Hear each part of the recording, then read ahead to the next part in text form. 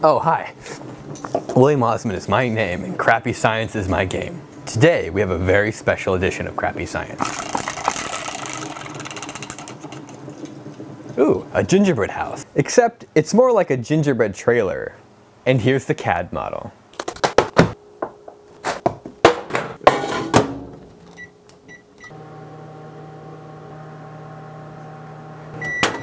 I'm not really sure how much this is gonna make. I'm a little worried this isn't enough. Oh my god, I made a mess. Apparently, you're supposed to mix the dry ingredients before the flour. Wait, no, flour is dry. Apparently, you're supposed to mix the other ingredients before adding the flour in. I have failed to read those instructions. So dry, it's like a desert with 2 S's and with 1 S. Haha, so creative. Oh, we could use a piece of wood to flatten it. That's not terrible.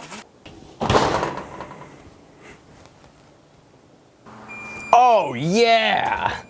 Oh, it's hot. One of these sheets came out significantly better than the other one. Here's the first attempt, and this is the second sheet where we mix the sugar and butter and stuff first, and it's much firmer, so we'll use this for the more structurally sound pieces of the trailer. But let's put these on the laser and see what happens. I'm gonna cut some paper out to put underneath the cookie so I'm not cutting with the cookie directly on the cutting table. For those unfamiliar with this channel, this is my home-built 80-watt laser cutter of death. Gets really loud sometimes.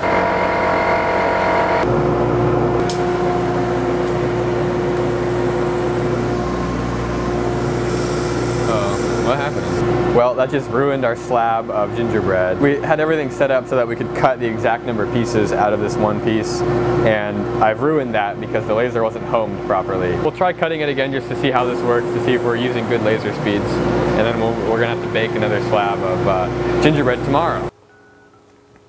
Hi, Mom. Rolling stuff is in here. You might want to know why there's a blue tape on there. Why? When we make cookies in my classroom, I want to make sure that I get my rolling pins back. That's the worst story I've ever heard. After some stiffness problems yesterday, I've put the I've put the gingerbread into the refrigerator. Hopefully that will give it some more rigidity. Even though the bread is thinner on the second batch, I'm gonna slow down just in case because it's not worth messing this up.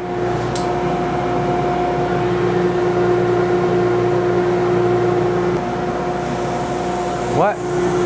Whatever. I really don't want to break these. That is awesome. Alright, let's put these in the refrigerator. The world's thinnest gingerbread cookie. It's also the burnt, grossest tasting gingerbread cookie. Now we need to make some royal icing. Why is it royal? I have no idea. It's like 3 simple ingredients: sugar, eggs, and lemon. We only have limes, actually way more limes than any ordinary person should have in their kitchen. Oh, oops. Eggs are kind of gross. The best way to get juice out of citrus like this is to threaten it with violence. Bruise it up, and then slice it, and all the juice pockets will have exploded on the inside. Raise your hand if you plan on eating this gingerbread house a month from now. Cameraman John? Not camera woman Chelsea? All right, hot glue it is. Let's test the fit before the gluing happens. Oh man, hot glue. Look at, why do people even bother using frosting? That works so much better. Oh no, oh no! Oh my god! Ah! Everything's falling apart! I feel like something's not quite lining up right here. Ooh, hot glue does not stick well. Okay, all these pieces are too big. In the model, everything I said was 3/16 of an inch thick, and in real life it's much thicker. It's like a 1/4 inch. So we gotta shave down the sides. Ah! The hot glue is too hot! This is starting to turn into a hot glue house. Alright, let's reinforce it now with royal icing. Who wants to lick the spoon?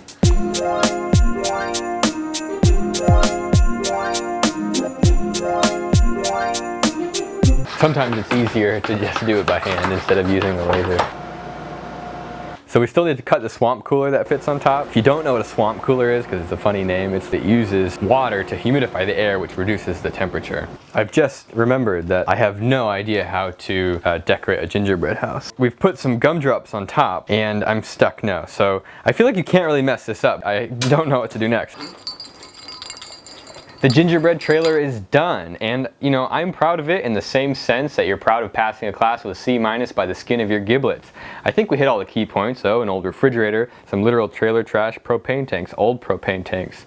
We've got some peppermint wheels. We've got a little fireplace with snow in it, which I'm pretty sure is physically impossible, but this is a candy trailer. So a license plate, some brake lights, turn signals, an actual candy cane, which I don't think has a real life correlation, but swamp cooler. Yeah, that's it. The hot glue gun worked pretty well for kind of setting things up, but it tended to peel the top layer of the gingerbread off. Yeah, that's it. We'll see you next time. You really need it. Spit it out.